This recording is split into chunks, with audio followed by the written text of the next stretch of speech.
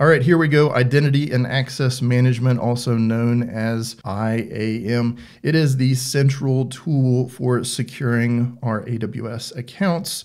We can apply IAM to users. That's people like us that would log into our systems and our accounts. We could apply it to services. Say, for example, we wanted to have a Lambda function that does insert a row into DynamoDB. We could give that Lambda function permission to do that and assign that role to that Lambda function. Therefore, it would be able to do that. We can also apply permissions to systems. So for example, if we had an EC2 system up and running, we can apply a role to that EC2 system. Then if we log into that EC2 system, we could do stuff that is contained or that would be allowed by the role that was applied to that EC2 instance.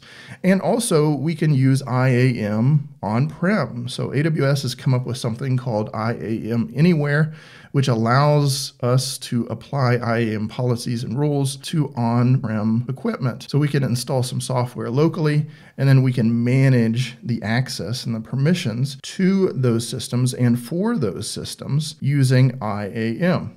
Generally speaking, when we're talking about IAM, we're talking about authentication, meaning are you who you say you are? We're talking about authorization, which is, okay, once you've proven who you are you authorized, or what are you authorized to do in our systems? And then finally, there's this guardrail component.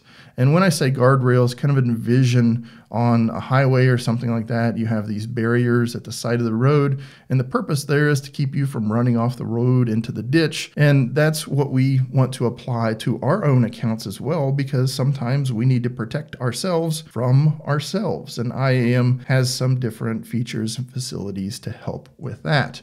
So let's look at the IAM components first. There's a user.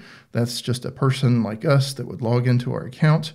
We have groups, and that's just groups of users. We can define a group and then put users in that group.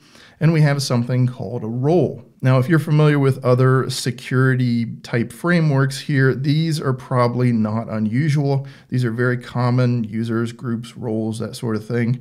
IAM, we also have something called a policy, and I kind of like to envision it this way. The policy is more or less like a key that lets us through a particular locked door. And we can take those policies and we can put them on a key ring, which is a role. And then we can hand that role to either a group or users or a service or systems. And then whoever is the recipient of that key ring, that role, then has access for getting to whatever those policies, those keys on that key ring permit. Now, another name for a user, a more generic name for a user, is an identity. And when we talk about identities, we can use identities from other federated services or federated systems. So we could use Google Workspaces, we could use Okta, we could use Microsoft products as the identity basis or the repository for our identities, and we can integrate IAM with those. Now we can also integrate with something called Amazon Cognito, and we're going to cover that in a different skill. But think about Cognito as, let's say you had a mobile app that is publicly accessible. You certainly wouldn't want to create user accounts in IAM for every possible public user that would come use your system. And you probably wouldn't want to try to create some sort of identity management system yourself, because there are plenty of those things already out there. Amazon Cognito is one such thing. So we can outsource the identity management system to Amazon Cognito, and that integrates very well with IAM, so that if we have, say, thousands and thousands of accounts, we could have Cognito provision those accounts and manage those accounts and handle password resets and all sorts of crazy stuff like that. And then that integrates very well as a source of identities to IAM. Another source of identities is something called AWS IAM Identity Center. And that is what AWS pretty much recommends as the modern way to manage users in your AWS accounts. And again, we're going to cover that in a different skill as well. But think about IAM Identity Center as just this other system, this other database that can hold users and groups and those sorts of things. And it will integrate into IAM as the source of truth for identities. Now, just like other identity access systems, we can put users, these identities, in groups, and we can manage them however we want in these third-party or these external identity repositories, and we can still integrate them with IAM. All right, let's look a little bit closer at how this conversation goes between the various components. So here I have the user, I have IAM, I have the roles, and I have the policies. And I'm going to log into IAM. I'm going to say, hey, I'm Scott. And IAM says, oh, yeah, go ahead and prove it. And I say, here's my password. And then IAM says, I still don't trust you. And I say, here's my multi-factor authentication method. In my case, it's my YubiKey. And then IAM finally is satisfied. It says, okay, I'm going to trust you for a little while. Here are your keys. So it's going to hand this role over to me. Now, this is important here. I'm going to trust you for a little while. And why is that important? Because we don't want to have security that's indefinite.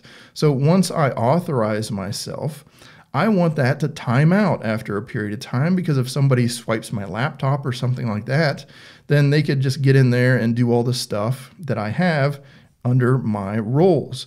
So I definitely want that authorization to have an expiration date. And after that expiration date, I've got to go through this whole process again to prove that I truly am who I am. Now, this is a very similar process if we're using some sort of third-party identity management system. We would have that same type of conversation. And then that third-party identity management system would finally tell IAM, okay, he's cool, he's who he says he is. And it generally uses SAML 2.0 to do this. That's how these things can kind of get integrated in. And then it says, okay, here are your keys. I'm going to trust you for a little while. Same thing. It's not going to give me just indefinite access. It's only going to trust me for a period of time, in which case I'm going to have to go back through this particular process and reauthorize myself. So now let's talk about role trusts. So we can have role trusts, and if you recall, the role is kind of like that keychain with a bunch of different policies on it. We can assign those roles, or we can allow other services to access those roles using a role trust. So for instance, we have AWS Lambda, we have EC2, we have SSM, and we have a role here, and we can establish a trust between that service and that role. So that will give Lambda the ability to call this role and do whatever it is that that role has been defined based on the policies that are contained in that role. And typically we call that type of role a service role, because these services are the ones that are executing that role.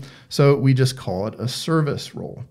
We can also set up service roles to provide access from other AWS accounts. So let's say, for example, our company has 5 different AWS accounts, but we want to provide access from one account into another so that somebody can log into this other account, and we don't want to have to create an individual user in each and every account for that person. We can set up a service role that allows people from that other account to assume a role inside of our other account, or the target account. Now, I know it's maybe a little bit complex and kind of fuzzy at this point, but as we progress through this skill, things will become a little bit more clear, especially when we start seeing real-world examples of these things. In the next video, we are going to talk about policies, IAM policies.